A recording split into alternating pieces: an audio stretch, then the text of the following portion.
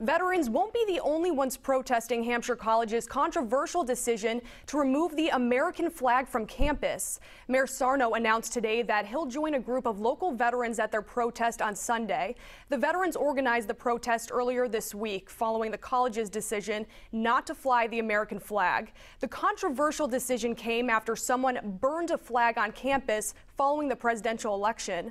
Mayor Sarno sent a statement to 22 News that reads in part, "I'll support and stand in solidarity with our cherished veterans." You can read his full statement on our website at wwlp.com.